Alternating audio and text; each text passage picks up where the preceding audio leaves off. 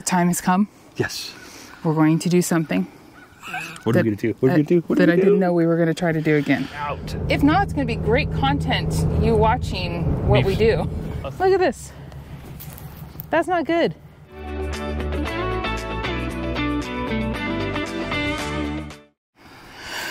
Good morning. Good morning.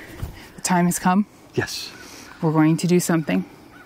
What are we going to do? What are we going to do? That I didn't know we were going to try to do again.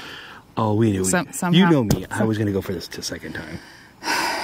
This is take 2. It's not gate guarding. It's not that. No, not gate guarding. We're going to attempt to boondock. But hopefully... For not just 3 days like last time. For a full 5 days. Yeah, so we got to get up there. I'm very nervous that there's not going to be a spot for us. It is a holiday week. It is holiday week. So I'm a little nervous. But we're going to try this. If not... What do you mean try? We are going to do it successfully. We don't have a backup plan if all the spots are full. So stay tuned to see what ends up happening. So we got to get on the road. So anyways. We got this. We got this. We got this. All right, let's go. Let's go.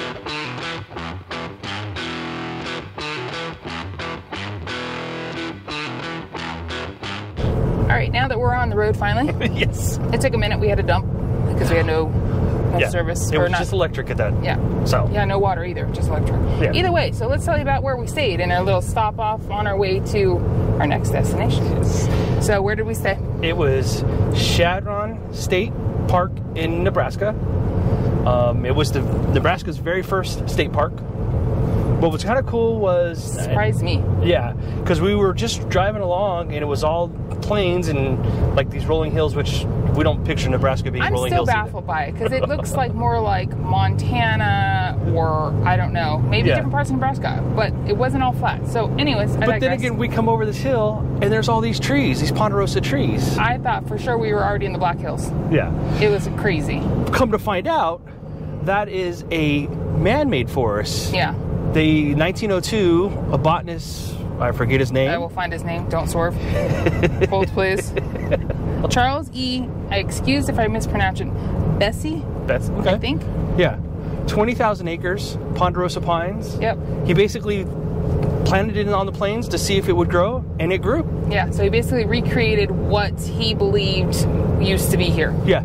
So it's kind of cool. In the campground, if you're ever coming this way for whatever reason, it was a cool campground. Yeah. Tucked back in there. You still heard a little road noise, but quiet for the most part. Northwest Nebraska. Yeah, so not too bad on fees. We were a little confused. Yeah. He booked it online, so of course you got fees for that. Yeah. And I think all said and done, it was supposed to be like $39, which, okay, that's fine. But then as I was reading, it said to get into the park, you have to have a pass, like a permit. And if you're a non-resident for one day, was like $14. So when you add the two together, could have really just went to a regular campground, but it was fine. But then really, they never came. There was no one there at the shack when we checked in. No. Our name was on our pedestal, so we didn't even need to do that. And they said to put the permit thing in your truck. Well, I don't have a printer set up because there was no internet. We had horrible internet last night. That's the only thing. Yeah. And so we didn't print it. So everyone came by and checked.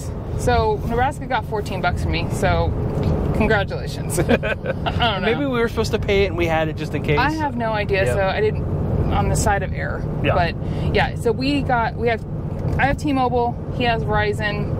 And my T-Mobile was fine on my phone. The tower was awful. It didn't pick up for some reason. And then his phone was fine. And we didn't want to bring out our Starlink because we paused it to see how long we can go with pausing it. Yeah. And so we just hotspotted on his phone for like an hour and a half last night. We really were outside most of the night. But because it was nice. Yeah, it was beautiful last night. So anyways, just fact, if you come through there, just keep an eye on what the campground does have. Oops, turn left on West 4th Street. The campground had 50, 30, 20. Oh, yeah. They had community water, so there was a spigot every couple campgrounds, so... That you could stop and fill up, I guess? Yeah, or run a really long hose. That's really weird to me still. I don't know. They had to dump, a good wide dump. Yeah. So that was nice. Yeah. And dumped all the way out. So, anyways, thought we'd share those facts with you. Now we're on the road for another couple hours, and fingers crossed, we will find a spot. It will all work out. If not, it's going to be great content, you watching what we do. Us struggling to figure out what we're doing for the next week. Because we don't have a campground reservation for another 6 days. Yes. So, we'll see. All right. Fun times.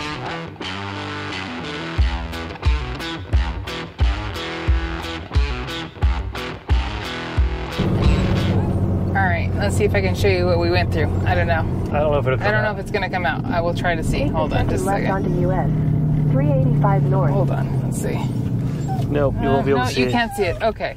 So, the moral of the story is, if there is a sign in multiple spaces that says no cars or vehicles over 10 feet wide, you're good. Which we're okay. We're not over 10 foot wide. And 40 feet long. Okay, well, maybe we're longer than 40 foot. You should probably pay attention to that. We're fine. We're back on the road. No problem. Okay, all these GPSs are talking. I had to look at my phone a lot while he was maneuvering, and that's why I didn't film it, because I was going to have a heart attack. It was a lot of construction, one lane, right mud, through downtown Hot Springs. Right through downtown Hot Springs, dirt roads because they're digging the roads up, and very sharp turns with like cement, what are those called? Barriers? Barriers on one side and cones on the side.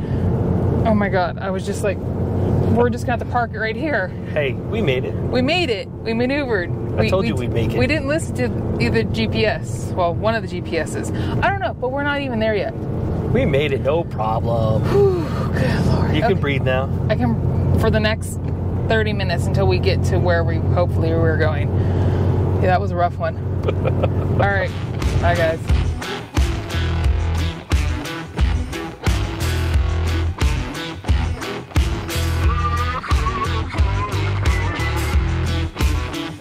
We're about a half mile from our turn. We'll see. We'll see. Of course, it's raining, because why wouldn't it? But there's blue skies in front of us. So like Joel says, it just needs to go. Just go. Just go. Fingers crossed we find something. Unpaved road. We're at 5,200 foot of elevation, and it's 50 degrees right now. Yeah, a little chilly. We're in shorts and flip-flops. But we did pass a bunch of campgrounds on the way back, or way up here. So if it doesn't work out, for whatever reason, we won't like the prices, I'm sure. But at least there's a place to stay because they didn't look full. So we'll see. Yes. But I prefer not to pay for things right now. Right. So. Because we cheap. We're very cheap right now. So, all right. I like how she says turn on the unpaved road. Yeah, this will be fun. This is the sign right up here. Oh, blue sea. Oh, this is going to be fun. Not a problem.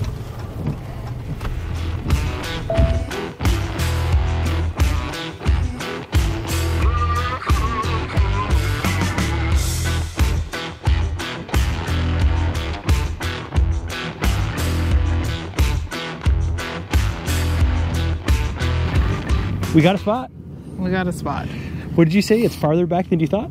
I didn't know how far that road went. So it is definitely back in here. 2.25, maybe 2.5 miles back. But let me just show you what the lovely road. It wasn't a bad road, but it's been raining. So look at our landing gear here. It is definitely dirty. Look at these jacks. Oh my goodness. Wait till you see this back one. Look at this. That's not good. And we don't have an unlimited supply to run a hose and clean them off. So hopefully when we get to our campground next week, we'll be able to clean them out again. But all right, let's get set up. Okay. Afternoon. Yes, we finally got ourselves set up. Yep. Had a sandwich. Had to turn on Starlink. Yep. Wah, wah, wah. I didn't want to. But we had so my Verizon had very little service, and it wasn't going to be nothing. That's zero goose egg. Yeah. So we tried to scan the channels on the TV for the dogs. Nothing. So that's an LG channel on there, so they don't care what they watch. But this is our kind of setup for the week. Yep. We do have one, I I guess, kind of neighbor across the road from us. Yeah. There's been more cars that have gone up and down this road than I thought there'd be. Yeah.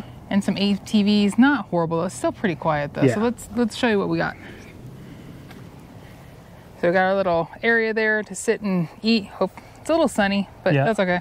The dogs are in hog heaven because they have a pen to sit outside for a while. And then the truck. And then that's our backyard and front yard.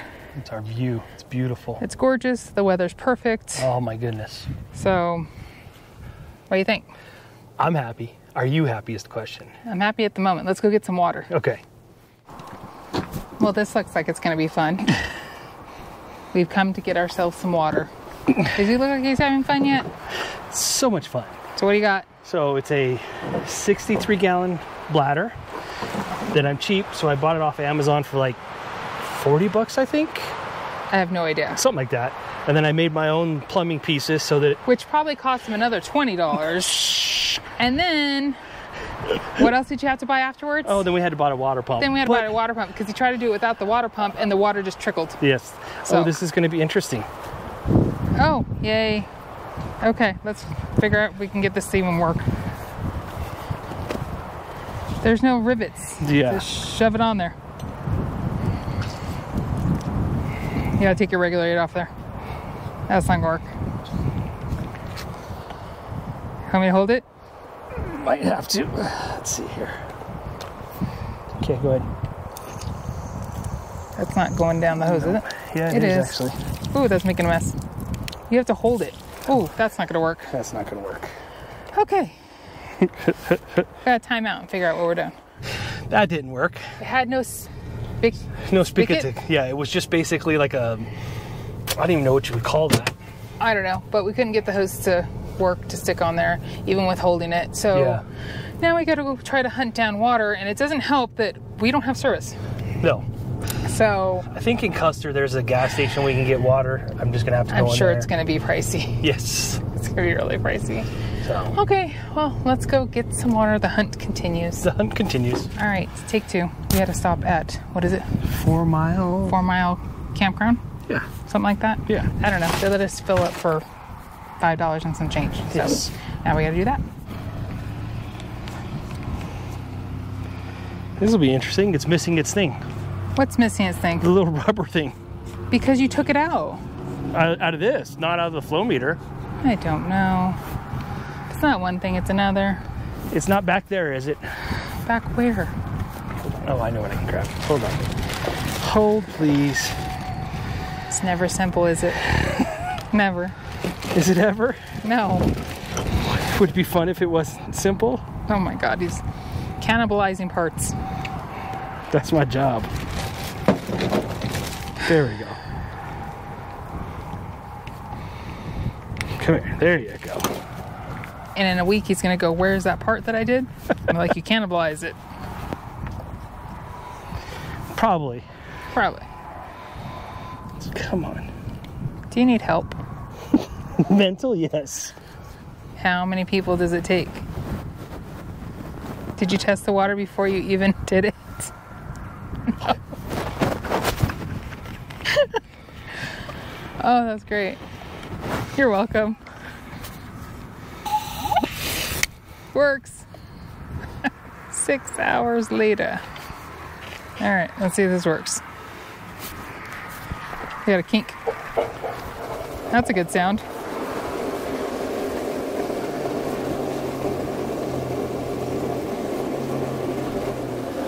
We have water. We have water. It's going to take a little while. It's going to take it's going to take a moment. Well, that looks like 55 gallons. Yes, it does. We were shooting for 60, but I don't think we could fit any more in there. No. Even though it says a set holds 63. It's a little water, baby. All right, let's go so we can see if we can put it in the RV. Yes. So it's actually useful. Yes. Are you ready for water? I guess. I'm a little perplexed of how you're going to do this because I was inside and now I come out and I'm like, what the hell is going on? All right, let me show you what I got going on here. Oh boy. So I've got my positive and my negative set up right here, right? Wire running. This is to my truck battery so that I don't kill the RV battery because, you know, we're boondocking so we can conserve. to a water pump, which I got plugged in. I already have it pressurized, right?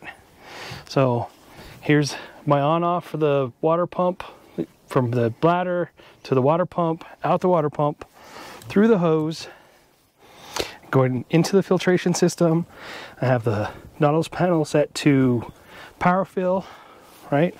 So all I have to do is turn the pump back on so that it'll start pumping. If you want to hold this, I'll plug her in. Alrighty. Let's see if this works. Yeah, you can hear water going in. You sure about that? Yep, I can see it going through the little filter here. Okay, do you have your water meter on? So no, I didn't have. Going on? No, I didn't. No, why would we do that? Why would we want to put a water meter on there? That's just silliness. Right? Are we good? I think so. Other than that's being a little leaky. I don't know why it's a little leaky. That's better. Not so leaky. A slow leak. Yeah, but we're going through it's a house filter, so it's a 5 micron to a 0.5 micron. That way, and this is the same setup we have in the campground. That way our water's filtered, so when it goes into the RV, we can use it. All right, well, day 2 yesterday went extremely well, considering though we weren't really here all day. We ended up spending the entire day with our friends, exploring a little bit and having some cocktails and having a good time. And we thought, okay, well, the next day we're just gonna chill at the campsite. It's gonna be 4th of July, nothing crazy, it's quiet, we have no neighbors, and Joel gets called for work. So it's 4th of July, I'm by myself, but it's okay, he'll be back later this afternoon. So right now, just me and the dogs hanging out in this beautiful area. I mean, I can't complain at all. And if I did complain, I deserve nasty comments, because this is gorgeous and I'm very blessed. And yeah, so just hanging out with the dogs, catching up on some work. Got the generator going just to top us off, because we got down to, let's see, we got home last night. I think it was at 54, I believe. So, and we didn't want to run the generator last night because we got home about 9:30. Even though we don't really have any neighbors, there was one that's parked across the way just for the night, and it's not a loud generator. We just didn't want to be rude. So we had enough to get through the night, and before Joel left, he plugged me in just so we can top off the batteries. I made some coffee, you know, little stuff like that, but we were doing good. So this boondocking experience so far, it's a win in my book. I mean, it's gorgeous. And so we're on day 3. So we have, let's see, today is Thursday. We have Friday and Saturday left, and Sunday we'll leave to go to our campsite for the month. But for now, everything is going a-okay. Water's good. We don't have any issues with power. We did have to break out, like I said, the satellite or Starlink, whatever. But other than that, a-okay. So, all right, I'm gonna stop rambling, because he's gonna tell me I'm rambling. But I have no one else to talk to except to the dogs. And they obviously, as you can see, don't care that I'm out here talking to myself. So, all right, yeah, hope everyone's having a good 4th of July, and I hope Joel gets home soon, because I felt bad that he went off to work, but when you own your own business, you take it when you can get it. So anyways, guys, we'll talk to you later and check in, let you know how we're doing. Bye, guys. All right, guys, so I'm just gonna give you our generator setup that we have for boondocking. It's a max peating rod generator, 3500 max, so it's putting about 3000 watts. One nice thing is it does have a 30 amp plug on it, so it's basically we're getting 30 amp service out of it. The one thing I did have to do, because my watchdog is hardwired in, I had to put in a grounding plug, right? And all that is just a wire that goes from the ground to the neutral. I plug it in, and that way it tricks the watchdog so that it doesn't see that there's an open ground and not work for us. So, but you can hear it running. We're just basically charging up the batteries. I think the lowest we've gotten to is 44. We're back up to 60 something now. So, you know, and that's with no solar. So we're doing pretty good. But yeah, here's the generator.